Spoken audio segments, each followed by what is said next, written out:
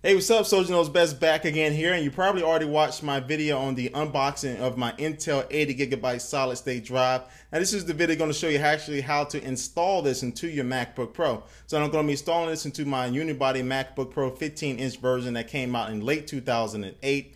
And you're going to need three things to go ahead and get started on this. The first thing you're going to need is, of course, the hard drive itself. And then also you're going to need a precision Phillips screwdriver. This is a 2.0 millimeter, and the MacBook Pro itself, the computer you're going to be working with.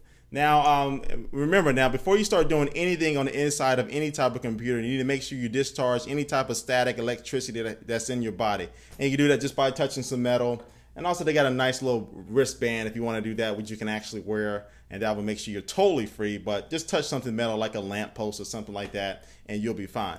So let me go ahead and get the first step out of the way to get this process going. And that is to actually just to remove the battery cover. So there's a little switch right here. Press down on that. Battery pops on, the battery cover pops on up. Take that off, set it to the side. And now what you can see here, you got your battery, and now this is the hard drive right here. So I'm gonna take 1 second, I'm gonna go ahead and actually move the camera so I can zoom in right on the hard drive, and I will be right back.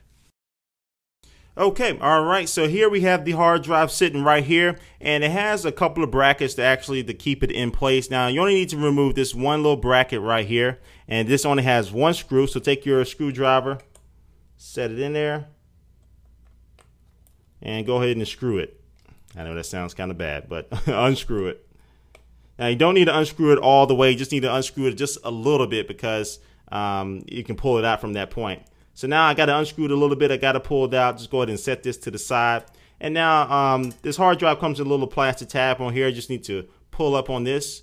Now don't pull it all the way out, don't yank it out because you still have this connector cable right here that you actually need to pull it out, just pull it straight on out.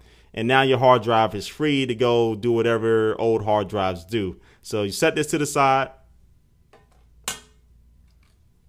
And then now you need to get your brand new hard drive going to be installing. In my case, this is my solid state drive.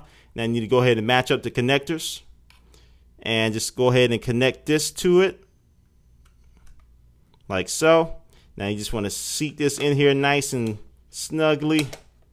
All right, and now you need to go ahead and put this bracket back on here for it to make sure it is totally secure. So set that right back in place. Now you need to screw it again. And you're done. So your brand new hard drive is right here in the MacBook Pro, ready to go, ready to get booted up. So I'm going to just put the battery cover back on here, and actually let me zoom out a little bit.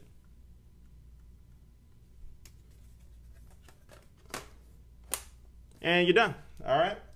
So that was a very, very quick and easy installation and replacing the hard drive in the MacBook Pro. Now the RAM, you saw my video on how to install the RAM. That was a lot more work. It wasn't as harder, but it was just a lot more work to do, a lot more screws to do.